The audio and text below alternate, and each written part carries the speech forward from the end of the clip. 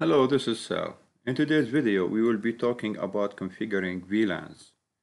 VLANs are helpful in the administration of logical groups, allowing members of a group to be easily moved or added. This activity focuses on creating and naming VLANs and assigning access ports to specific VLANs. Here on switch 1, I'll issue the command that displays the VLANs configured by default. On switch 1, enable show VLAN. Here, as you can see, that we have VLAN 1 by default on the switch, and all the ports are in VLAN 1. This is by default. Here, I still need to configure. I configured the IP addresses for the PCs. I'll work with you how to configure the PCs and the ports connected from the switches to the PCs on the VLANs are showing here, like PC1 VLAN 10, PC4 VLAN 10, PC2 VLAN 20, 5 with 20 also, PC3 with 30, and PC6 also with 30. But we have here on switch 3 connected the IP phone with the PC4. Now, as I showed you here, by default, all interfaces are assigned to VLAN 1. Now I will verify connectivity between PCs on the same networks. Here from PC1, I can ping PC4 of 172.16.10.11. And also from PC2, I can ping PC5 20.21 because both are in the same network. And all the ports here are by default on in VLAN 1. And PC3 can ping PC6.30.31. Now, if I try to ping PC1, ping PC5 from PC1, it will not go through because it is in a different VLAN, 20.21. But all of them are in the same VLAN, which is the native VLAN 1. Here, the primary benefit of using VLANs are security, cost reduction, higher performance, broadcast store mitigation, and simpler to manage. Here now I will create and name VLANs on switch 1, VLAN 10 for admins, VLAN 20 for users, 30 for guests, VLAN 99 for management, and this is the native VLAN, and VLAN 50 for voice. Now on switch 1, I will shrink this a little bit here so we can see. On switch 1, configure terminal, VLAN 10, I will name this admins, VLAN 20, I will name this users, VLAN 30, I will name this guests, VLAN 99, this is for management, and VLAN 50, this is for, I name it, voice. Now, the command show VLAN brief will only display the VLAN name, status, and associated port on the switch. Here, show VLAN brief after we created the VLANs. As you can see here, VLAN 10 for admins, 20 for users, and 30 for guests, 50 for voice, and 99 for management. Now I'll create the same on switch 2 and switch 3. Enable, configure terminal, VLAN 10, and VLAN 20, VLAN 30, VLAN 99 and VLAN 50 for name it voice. The same I will do also. I'll run this command, show VLAN brief, and showing us the VLANs we configured and with the names. The same I'll do on switch 3. Enable, sorry about that, VLAN 10, VLAN 20,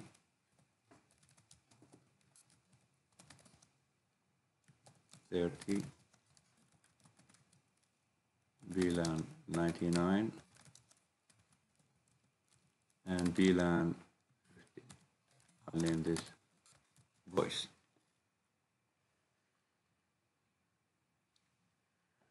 Also here on switch 3, I will run the command show VLAN brief and showing us the VLANs we created. Just the same I created them on switch 1 and switch 2.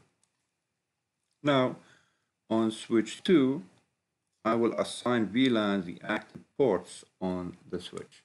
Like here we have port F01, passive Ethernet 01 is with for VLAN 10 and F02, 20, F03 for VLAN 30. So on switch 2, configure terminal interface F01, switch port mode access, switch port access. This is for VLAN 10.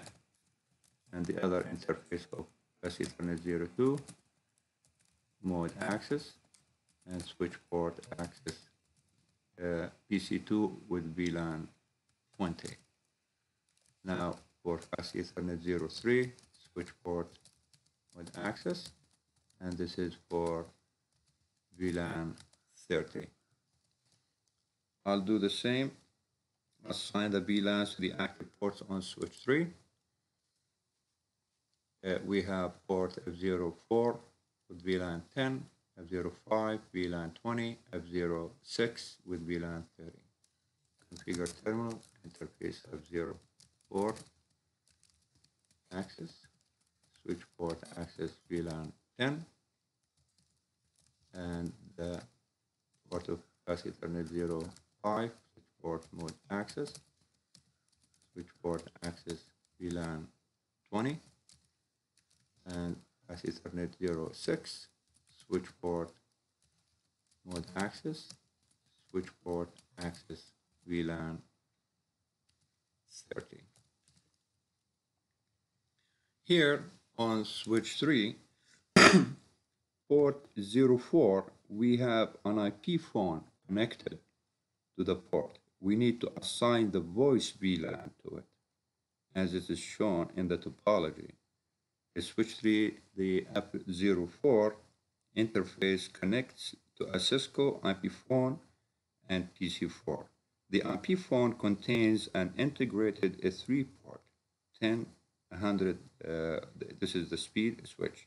One port on the phone is labeled switch, and one connect to the port of Ethernet 04.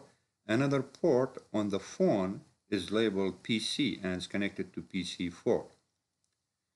The IP phone also has an internal port that connects to the IP phone functions. Here in switch 3, F04, the port of F04 interface must be configured to support user traffic to PC4 using VLAN 10 and voice traffic to the IP phone using VLAN 20. The interface must also enable QoS, equality of service, and trust the class of service, which is COS, values assigned by the IP phone. So how to configure it here? Back on switch 3, going back to the interface of passive Ethernet 04. The command goes like this: MLS question mark QoS, quality of service, and we want to trust this for the COS, class of service. Now switch port, here we have the option for voice for VLAN and voice for VLAN 50. Now let me run this command here on switch 3, show VLAN brief, and showing us here for VLAN 10, we have the active port for it, connected to it, which is Pass Ethernet 04 for the users on F05 here, and for the guest F06, and go back also to VLAN 50, which is voice also for Pass Ethernet 04 here for VLAN 50, and the same for admin on Pass Ethernet 04. Previously, PCs that share the same network, like PC1, it is the same network as PC4, they were able to ping each other successfully. Now, if I try to ping between PC1 and PC4, here from PC1, ping 172.16.10.11,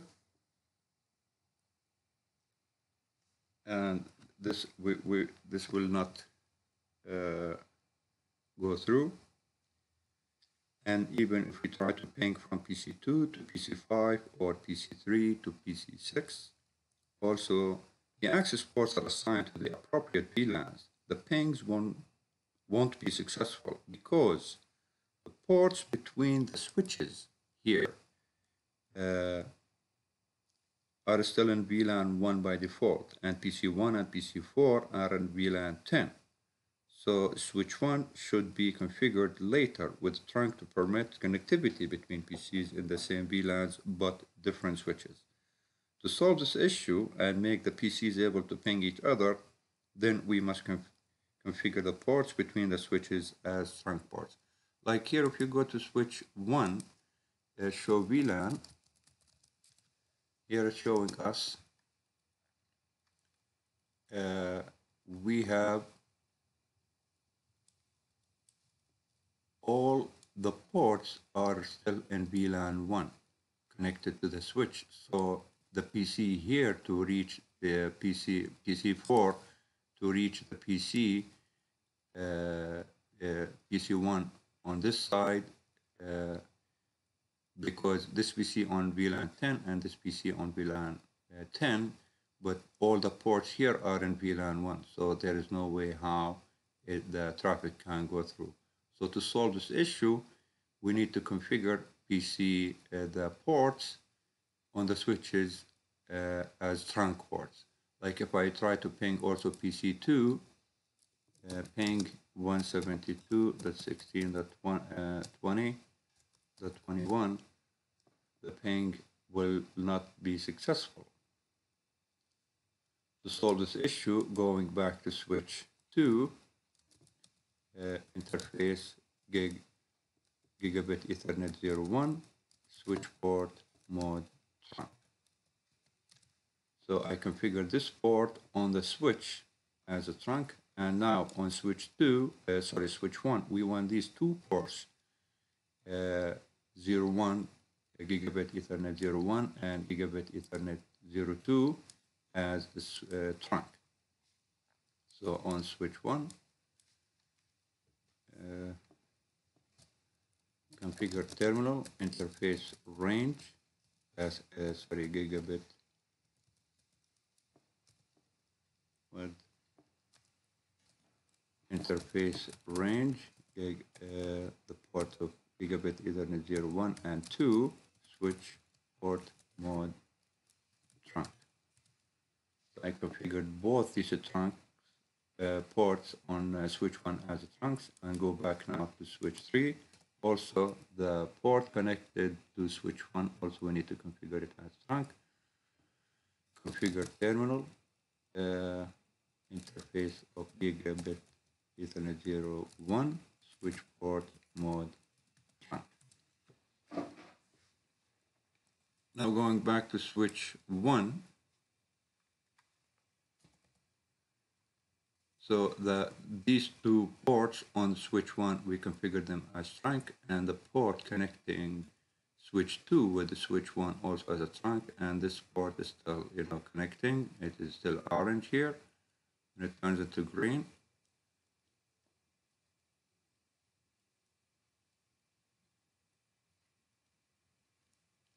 Still.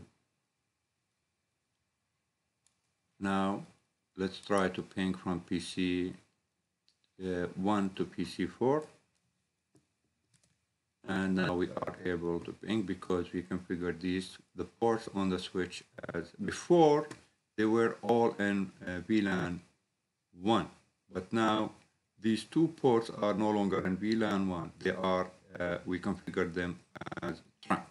So the traffic will be able to move from the PC on this side, PC 1 to PC 4. So I hope you learned something from this video. Please, if you like it, in the description of this video, you will find, just download the packet tracer and the walkthrough. It will walk you through step by step everything I did in this video. Please, if you like this video, subscribe to my channel and share the video and give me the thumb up. Thank you so much for watching. I will see you in my next video. Have a nice day.